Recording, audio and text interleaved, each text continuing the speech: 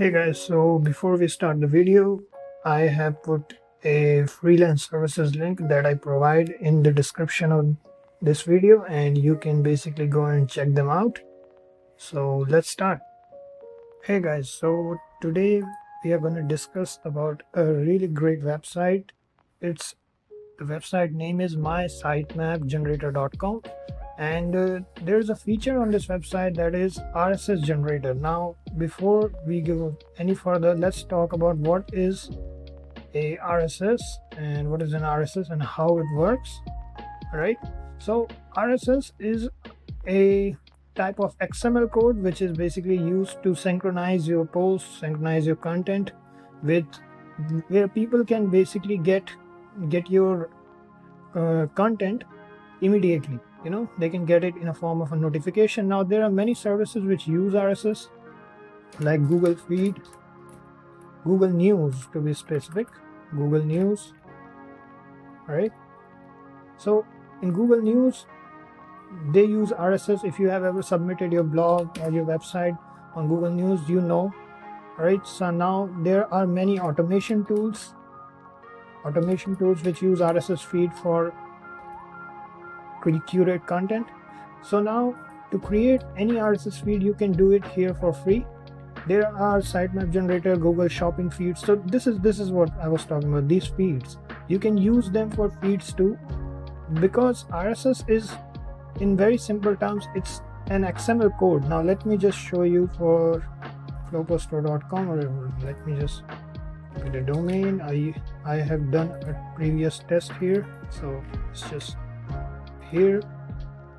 Go to creation, here 744. So that's creating RSS feed.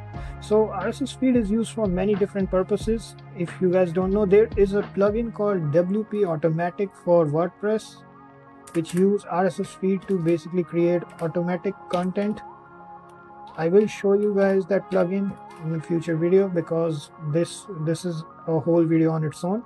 But you can do a Google search for WP Automatic. There are many people who, you guys may or may not know about auto blogging or auto content, whatever you call it.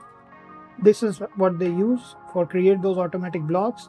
But the thing is, those automatic blogs never ever rank on Google. I mean, you will get some traffic, but the biggest problem is all the content will be plagiarized, and I totally will not recommend you guys to use that. All right, do not use these plugins. Now it is good if you just want to do something like you want to scrape content but not publish it, rewrite it yourself and then publish it, so at least it will be, it will be something original about it, because they just this plugin just copy and paste. All right, I can show you WP Automatic. Okay, so now it's on. Now this is the link for our RSS, and this is the feed, right? So it basically took all the products and stuff and some posts and whatever from the website, and you got it. All right, so here you go.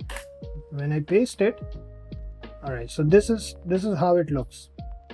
This is how it looks, but in for real it is just a simple XML. So let's see if we get the XML file. Yeah, here you go. This is how RSS documents look. It's an XML file. Let me just open it, see if it works. Okay, so it's not working here, but it's an XML file which you can basically test if you want to. But this is a free place where you can create RSS feeds for your website or blog, and then create a very simple place where you can synchronize your feeds and people can get it. Now there are RSS feeds for podcasts and different things, and I will be showing in the future how to use it for your blogs and to create high level of high amount of content, and then basically rewrite it in a proper way and get some good revenue out of it. And WP Automatic is a very big part of creating automatic blogs. And if you don't use WP Automatic, that's okay too, because there is one more tool where you can use these RSS feeds, like let's say RSS Auto Blog, right? Let's see. So these are the plugins. So let me just show you. And this is a very famous website Fidzy, and I have used Fidzy many times, many times. So I can tell you, this is the plugin, and it's really easy to use. These are the plugins which basically people use to create automatic content. Look here, there you go, auto block, import, unlimited RSS and all that. WP Automatic is also a very good plugin. The WordPress Automatic plugin, I think it is the same one. But in any case, you can use these plugins to create automatic blog posts for your website, but always remember, do not publish it directly. Use it, and I will be giving you a tutorial in the future for how to use WP Automatic, where to get it properly, and you can basically how to configure it and create an auto blog for yourself. All right, so that's all for today. Thank you.